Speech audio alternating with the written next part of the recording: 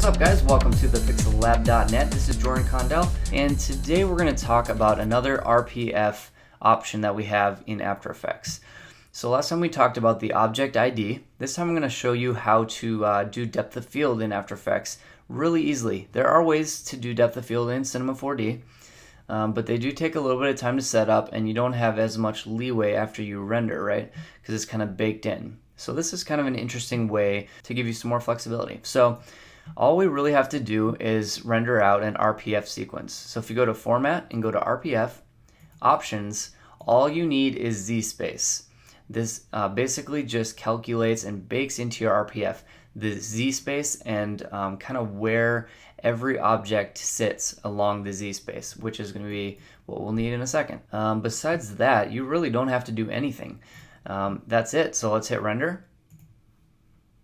Alright, let's head on over to After Effects. Go ahead and import our file. And like before, you don't have to import any other multi-passes, just the RPF. Go ahead and make a new sequence here. Alright, so we're going to go to the same place, 3D channel. And this time we're going to go to depth of field. And if we put that on, nothing's going to happen immediately because we have to turn on the maximum radius. This is how much blur it's going to be. So if we turn this to something like 5, there we go. Alright, now your focal plane is going to be what's in focus. But if you scrub this and try to find a place to be in focus, you're not going to find it. That's because before you do that, you need to make the thickness larger. It's at 0, meaning 0 pixels are going to be in focus. But if we widen that area and then scrub through our focal plane, you're going to be able to find a spot when part of your image will be in focus. So right now it's a very narrow band that's in focus. So if we want to increase the band that's in focus, we can increase this plane thickness. Now you can see that the ones in front are in focus, but the ones in back are dropping out of focus.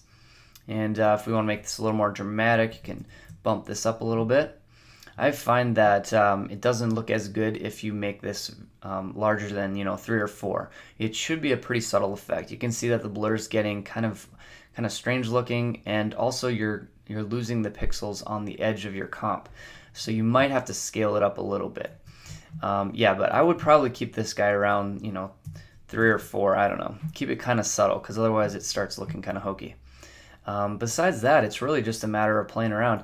Your focus plane is kind of fun. You can animate this to do kind of a rack focus effect.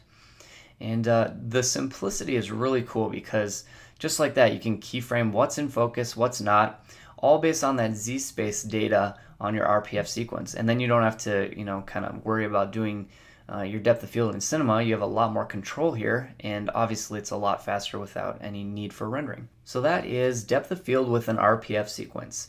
Hope you guys found that useful. Thanks for checking out the site. We'll talk again real soon. Bye everybody.